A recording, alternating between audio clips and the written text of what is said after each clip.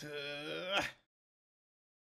everyone, this is infests, and today we're going to be covering plot armor, how to avoid it, and still write believable and exciting scenes. Let's get stuck right in. Plot armor refers to a common trope where characters will get out of a situation where death should have been assured, but is avoided by convenient to fucking ridiculous circumstances by the writer. For example, your character's driving a plane listening to Katy Perry, you know, the usual, before suddenly the back of the plane blows open. They get sucked out, crash towards the earth, only to land in a haystack covered in pillows. This is plot armor. Most readers will have a certain level of suspension of disbelief. People will understand your story isn't going to be 1,000,000% realistic. But when people be living after falling out of planes, we have a problem. How to avoid plot armor? Firstly, you're going to have to accept that your character in all likelihood will probably have a light coating of plot armor. Very few if any adventure books would have ever been made if the MC had died after their first troll hit them. Plot armor is needed in some shape or form, and we, the wordsmiths, are here to make sure it takes the exact form we want. There are three main methods to ensure this. The first is an equal playing field. Our characters must play by the same rules as everyone else. Exceptions just can't be made out of nowhere. So if a magic lightning bolt turns people to ash, but only singes your character's hair, you're using plot armor, unless you have a very good reason otherwise. Here's a bad example of plot armor. Blood poured out of Mark's chest. The bullet had hit his heart.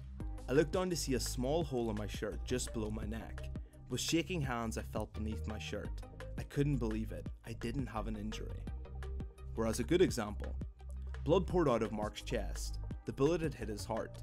I looked down to see a small hole in my shirt just below my neck. With shaking hands I felt beneath my shirt. A stinging pain shot across my body. My body armor had saved my life and it only cost me a bruise. The second is having a logical in-universe explanation. Add a character who got stabbed in the heart, then several other times in the chest. Oh, and I can't forget the arm that got lopped off, that too. However, long before that happened, the reader was well aware that he was superhuman, with a healing factor thousands of times better than any normal human.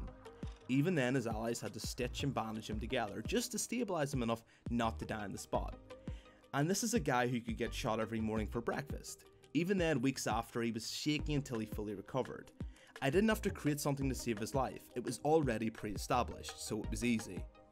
I had another character get shot point blank in the head only to survive without a scratch due to my current book's power system. I laid breadcrumbs that he had a power, so when he did survive, it wasn't that surprising. I didn't even need to bait and switch my readers that he died, he just stood there and took it like a man. I mean, yeah, a man, he was crying, drenched in his own urine and shaking in fear, but still, a man. In both examples, a normal human would have died in my universe, or if the second character didn't have a non-defensive power, he would have died, no exceptions made. The third, and the one you have to be most careful with, is skill-based avoidance. These are instances where characters get out of a bad situation through the use of physical strength, speed, intelligence, or straight up by using any skill they possess. These are fine if they're plausible. Take for instance the examples on screen. The good examples first. A normal male human fighting off a single unarmed mugger. Plausible, you wouldn't even need real training for that, it's possible. A super soldier in power armor, be able to take several bullets. Again, pretty reasonable as long as you've established the armor's that strong. A professional driver able to get away from a big massive police pursuit?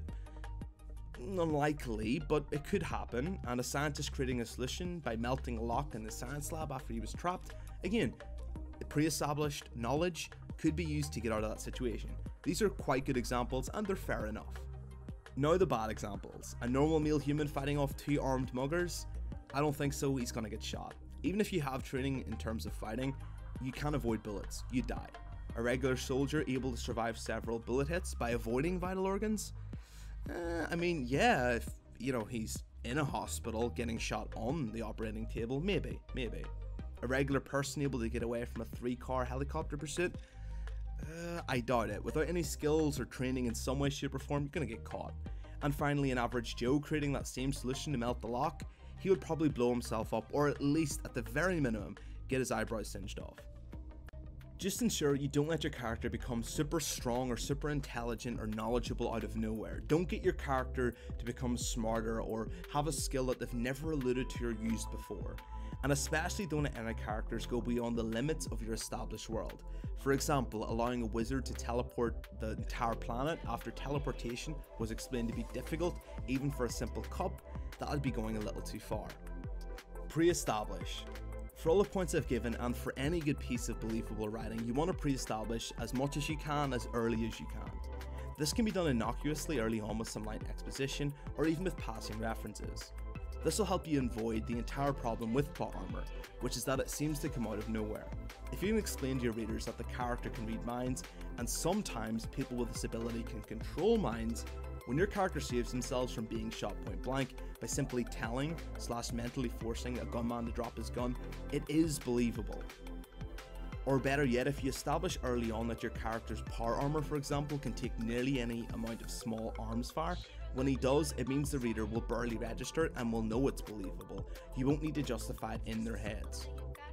Healing.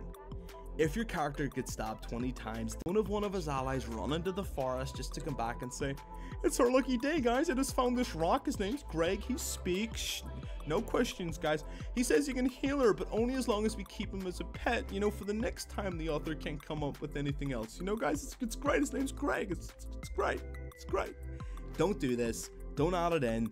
If a character's stabbed and there's no help nearby, let him die, that's how it is, unless you've established that somebody somewhere has already done something. So say, oh, there was a witch's shack half a mile back, you have to run back and go to her, that's fine, dead on, but do not pull shit out of your ass like a rock named Greg. Coming back from the dead. This is a slippery slope to say the least. If a character comes back from the dead, it's A, a cop-out for your reader, as they'll feel cheated, and B, going to remove nearly any tension from future death scenes. Think of the TV series Supernatural, where Dean's always like, "Save me!" You know, and then Dean replies, "Will you shut up, Dean? I found this witch that said she'd bring you back. Jesus Christ." If you're going to use like resurrection, ensure you've added in a hefty price onto them. For example, an entire town needs sacrifice under a full moon that's only there every 10 years. Fair enough, that's hard to replicate, if nearly impossible in some cases. So it's not too much of a cheat, but just once again, make sure it's pre-established and you're not just pulling it out of nowhere. And that's it for the video, guys, and I just wanted to point out that not just amateurish work is really susceptible to plot armor. If anybody's watched Game of Thrones, no spoilers, Season 8, Episode 3, plot armor so thick that a grenade wouldn't get through it. And if you're applying plot armor like that, and these are professional writers, by the way, if they can suck at it, just know that you're going to be a pro very soon, and you're going to be writing up the new Game of Thrones where plot armor is removed and everyone really dies in the first episode, because that's what really would happen. But anyway, that's it for me, guys. Have a great day, best luck in writing the book, and I'll see you next time.